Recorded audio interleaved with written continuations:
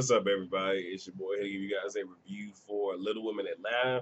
One say I almost didn't do the fucking review, mostly because like I went to sleep late because like I had like five fucking I'm about to say Red Bulls, five monsters.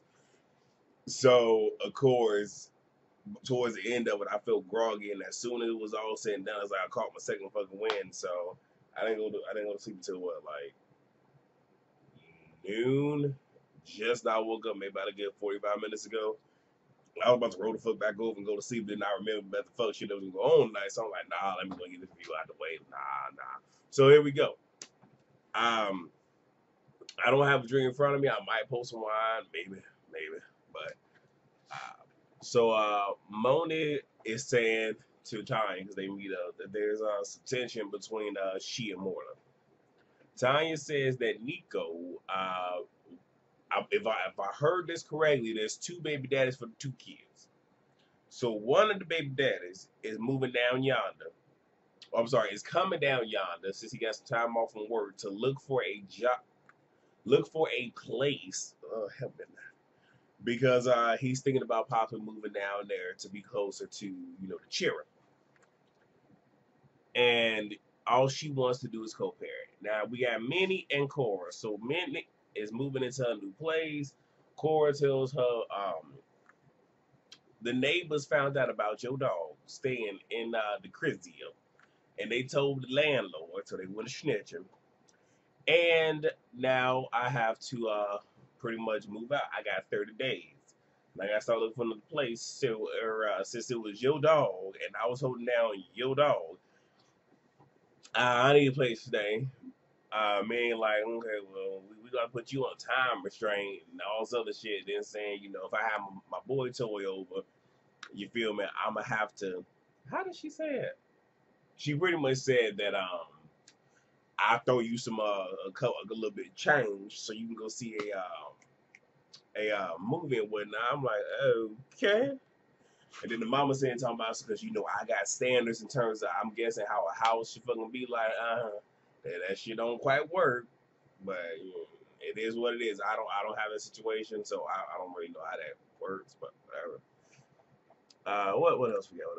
So Moni and Moreland, they're doing some wedding stuff, and again, Moni feels that Moreland has been checked out, so she used this as an opportunity to talk to him about it, see like what's really going on with Hood, and he's just like he feels that things are going just a little bit too fast. He kind of want to reel it back in, but she's saying that you may feel that way, but we still haven't set a date. And she started talking about how I've done a whole lot of changing, a lot of growing, and then he also says you can do a little bit more. So I don't know if Moni is the issue, if her family is the issue, or if it's just the totality of everything. But they gonna get that shit together. All right, so you have Nico, who is Jaden's father, and like I said, it was clarified for Tanya. She does have two baby daddies, two kids. So he's there. It is what the fuck it is. The twins meet with Juicy because they are seeking management, not necessarily from her, but they're looking for a manager because they want to branch out. They want to go about doing things just a little bit differently. Uh, Not really trying to do the whole stripping thing, forever. So, we'll see how that all plays out. Juicy says she'll bring someone to the table. And then you have Tanya bringing Nico to the crib, and Sam is there. So Sam is pretty much giving, the third degree, asking all these questions. Where you gonna stay, what y'all figuring out, this and the third. And Tanya's just like, well, damn, haven't quite thought all this shit through, so we might have to sit down.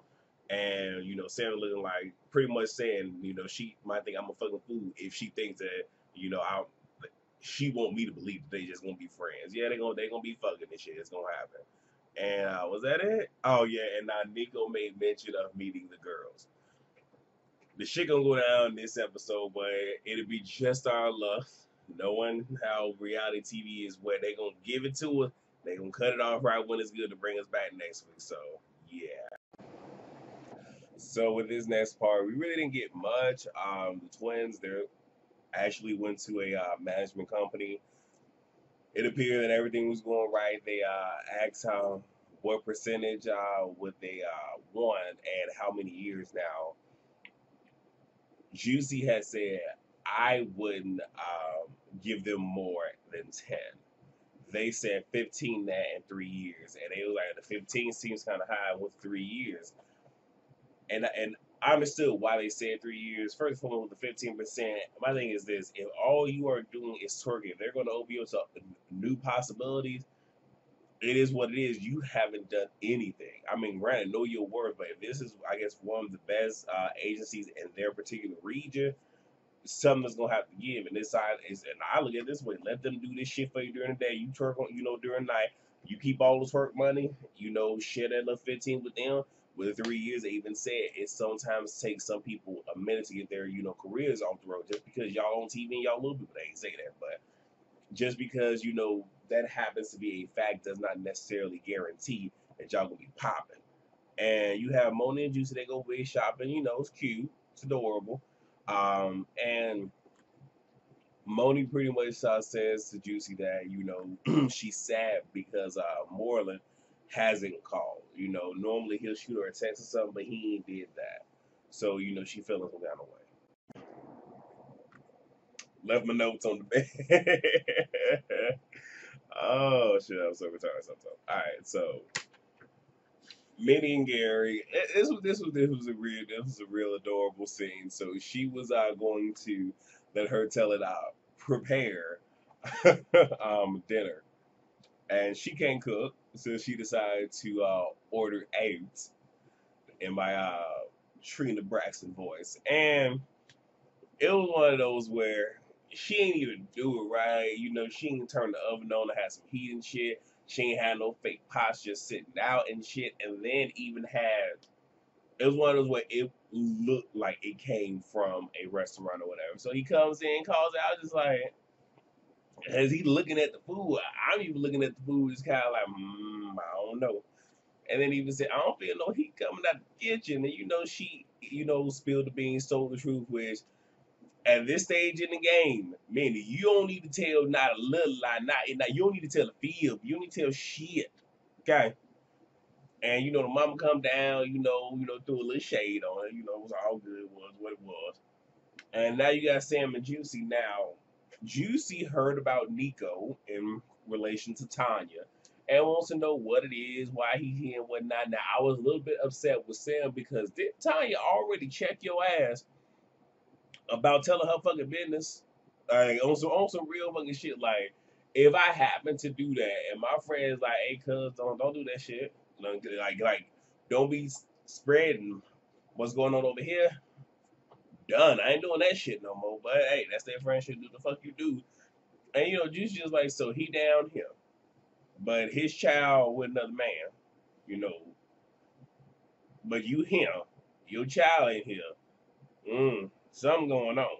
So of course, Juicy gonna try, gonna get the tea and whatnot. And before it happens, I swear, I don't know why my reviews keep running together, but I'm gonna say it on here because I don't think I've said it on here. No, I think I have. No, I did say it with Minnie and her having a pad. Y'all ain't gotta explain shit to nobody. I'm gonna say it now. I'm gonna preface it. But your life is your life. You don't have to explain shit to nobody. I'm trying to get all. You ain't got to explain shit to nobody. All right. And then, in addition to that, if you secure your shit, you should be able to dictate the pace and the outcome of a conversation. Just because people want to sit here and shotgun your questions, don't mean that you got to sit here and shotgun response. And you can sit here and be like, no comment, choose not to respond. And I'm an ass, so I'll be like, do you got a man? Okay, then you worry about your lack thereof relationship. Like, I on some real shit. Like, I'll be that motherfucking dude. You feel what I'm saying? And it looks like he finna sit here and start going in on the females. I don't know how I feel about it, but when we get to it, I'm gonna talk about it. Okay, so it's about to get good, but I don't think we're gonna get to see the climax. I'm getting ahead of myself, so Twins have a photo shoot. Sam is there. They sit down with the management team. They want to do a trial rather than 3 years. And their whole thing is if we can't do a trial, we can't do it with them because they don't want to be wrapped in for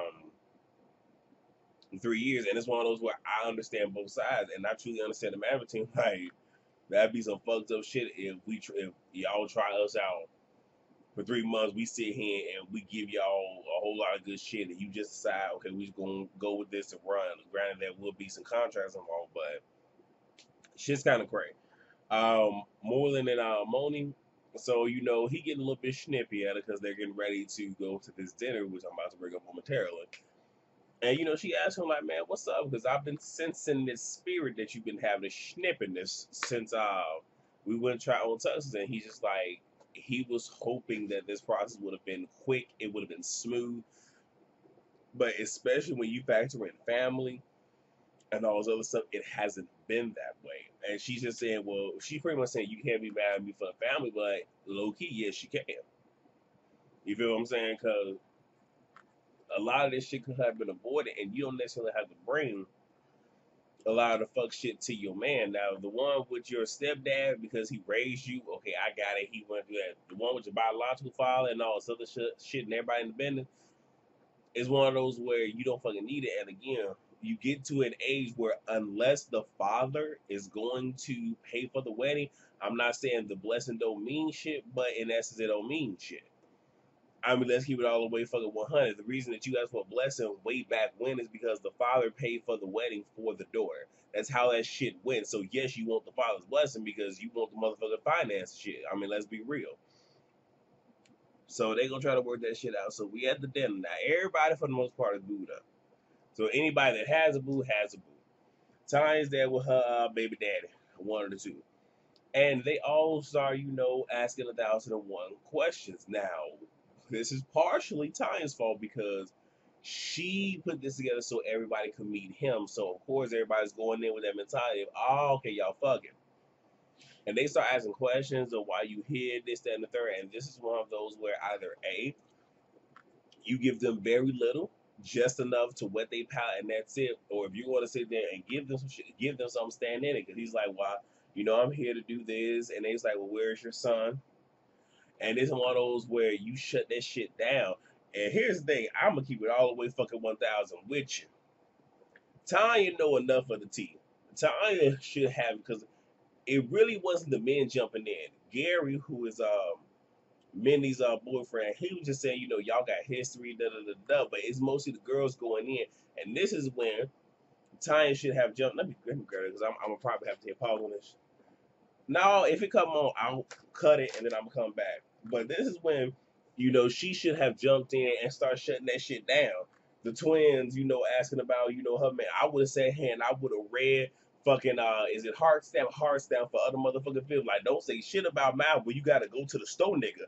And like I trust me, you if it's me and my boys and I got my girl and anyone that think they finna sit here and say some shit too, oh, I'm about to light y'all asses up. I ain't going. All right, so we wrap up with Tanya leaving because she's overwhelmed.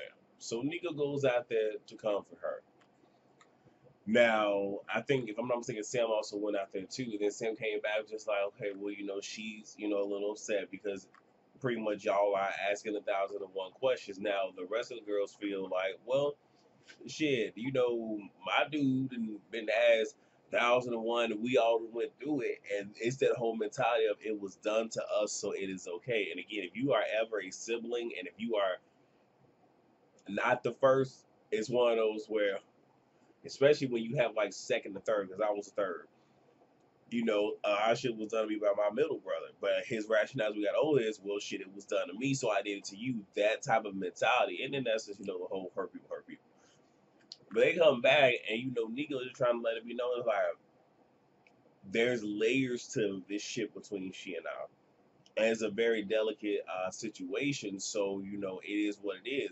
Now, of course, the girls not well. It was more or less. I know Minnie has now. Before we even get to that, Minnie in her professional did say that hindsight being 2020, more or less, what we're doing to him in times what they did to me in my baby shower. You think, but they just going in, going in, going in. And the girls are directing all they shit towards him. And there was a point that Gary was like, man, they just trying to figure out if you here for a reason, a season, or a lifetime. Now, that's one of those where, again, the fight would have already broke out because I would have been like, nigga, ain't you new? We should be trying to figure out if your ass here for a reason, a season, a lifetime, or are you just here because these motherfuckers Karen's here, nigga? Like, that would have been me right there. Like, don't even fucking do that. We got 10 years here, pimping. We got 10 fucking years here. What the fuck y'all got? 10 seconds? 10 years, nigga. 10 years. Like, it would have been one of those where I would have went in, and you had the twins for whatever reason got in their fucking feelings, and I swear I think a lot of it is they just turned up because they know they need to. And I'm trying to figure out why the fuck they got so mad. And then, Heartstam, she's getting mad because, well, they all have an opinion about, Chris. And, he just sit here and tell you, well, guess what? That's fucking Chris. But at the same exact time, you got to go to the, like, it just don't make it no better, but you got to go to the store, nigga. He ain't, for what I understand, he ain't gonna go to the store, nigga. But your man is. And, what's that one name? Nico is addressing, what Peep Gang, he is constantly addressing Gary. And Heartstamp is getting upset. So Chris, for whatever reason, feel that Nico is addressing his girl, when you can tell by body language how everything's set up. He ain't even looking her fucking way. So you got Chris trying to say, hey, get buck, and I'm just like, bro, you need to get buck on this motherfucking child support. You need to get buck on saying, hey, learn about your motherfucking. Yeah, no, see. Because the whole fucking scene got me bad. Like, I'm so fucking serious, man. That shit got me bad. And it got to a point where he pretty much said, like, y'all don't know shit. And then he got to the point, like, you know what, fuck it, let's go. And on some real shit, they should have left when Tanya got up, just like, you know what, let's go. But before they did, Times, had her moment snap, y'all don't know shit, this, that, and third, which further exacerbated the situation, which caused, Nico to go from addressing Gary to addressing Hart's staff. And that's when shit went left. So they get up, get away, and of course the girls talking shit at the fucking table, and Tanya clapped back on that ass. And it's at that point that Heartstamp got in her motherfucking feelings. So she get up, trying to be bad about it. Minnie sit here popping off her mouth, you ain't finna do shit. And I thought this was a new year, new minute, but okay, I guess you the fucking lie. And then the girls slow but sure start going away, and of course the men are going that same way too. And I can understand why, because there is another man down there with Tanya. Now again, do I think that he finna sit here and do anything to these little women? No, but still, they gotta, and it seemed like shit for to get motherfuckers hot. Because I initially thought that the fight was gonna be, between Chris and fucking damn Nico, but that's not how it turned out. But y'all let me know how y'all feel about this. You feel me? I'm about to sit here and finish up this little bit of wine. I gotta get my ass in bed, because y'all know, for what they had for a nigga and shit. But thank you guys so much for watching. Please rate, comment, subscribe, and share. I will see you guys more than likely Sunday. And on some real shit, I have a lot of study to do for next week. So again, it's one of those where if y'all don't get reviews, trust me, I'll have a lot of studying to do. So if y'all don't get reviews, either they gonna be late or we just gonna move on to the next fucking episode. But that's all I got. Peace.